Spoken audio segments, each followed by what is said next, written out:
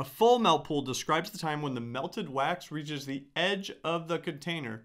Is this a sign of a well-built candle, or does it spell disaster? That's the topic of today's video.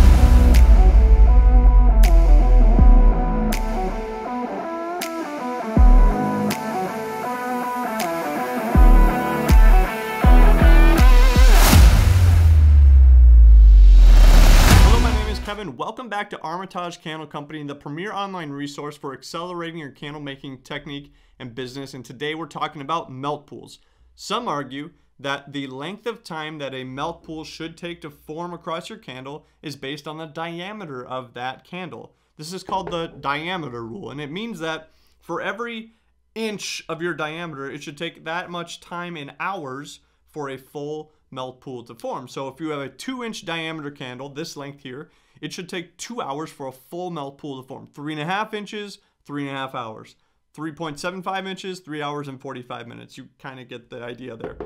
But is this good advice? Well, I would argue that basing your success of your candle on just the diameter rule alone is actually terrible advice, and it has 3 major flaws that we're going to cover today.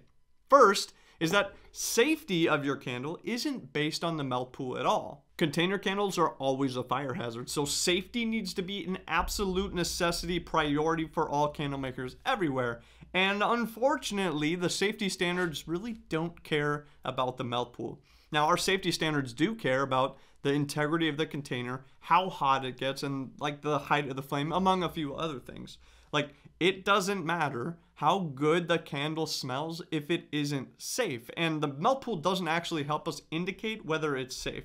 Now, you may say, well, if a melt pool forms at a certain rate, doesn't that kind of tell us how hot it's going to be? Like, if it follows the 1 inch per hour rule, isn't that fair enough to say it'll be safe? Well, kind of. I mean, it is related to the heat of the candle, and we'll get to that.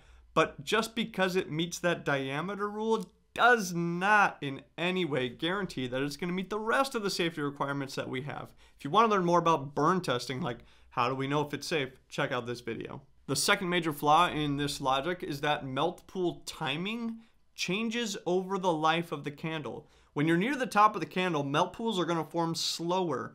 When you're further down halfway or below, that melt pool is going to form a lot faster. So that 1 inch per hour is actually going to be totally sideways by the time you reach halfway through. Now, why is this? Well, when you burn the candle initially, most of that heat's going to escape out here.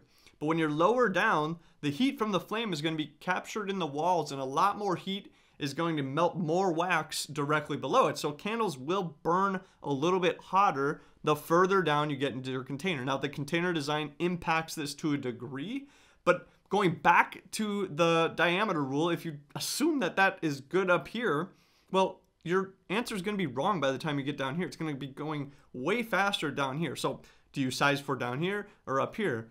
And hint, I'm going to say that you shouldn't be sizing for the melt pool at all, but like it kind of throws that entire logic into whack when you consider that the melt pool rate changes based on where you are in the candle. The third flaw is that hot throw is just barely based on the melt pool size. Now, we know that the melt pool has an impact on the scent throw of the candle, but how much really does it have? Well, there's 2 things when it comes to the melt pool and wax that contribute to scent throw. First is melted wax, that's the melt pool. But the second is melting wax, wax that is constantly being melted, releasing a lot more of those vapors.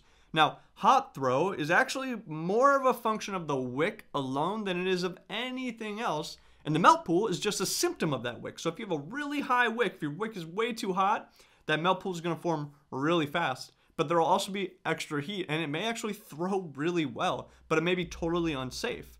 So the wick is really the central part of any candle design. If you can't get the wick right, it's unlikely that you're going to be safe or that you're going to perform well at the same time. And the melt pool is merely just a symptom of wick selection. So when you want to talk about, hey, if we follow the diameter rule, our scent throw should be great. Well, kind of, maybe, but really it's more on your wick choice, which impacts way more than just the melt pool as far as how well that thing's going to throw a scent. So if you're going to focus on anything at all, don't focus on following that diameter rule. Focus on picking a wick that tests safe and that performs well, because that wick impacts a lot more than just the melt pool alone. Okay, but none of that answers the question, how long should it take to get to a full melt pool? And the answer is don't pay attention to it.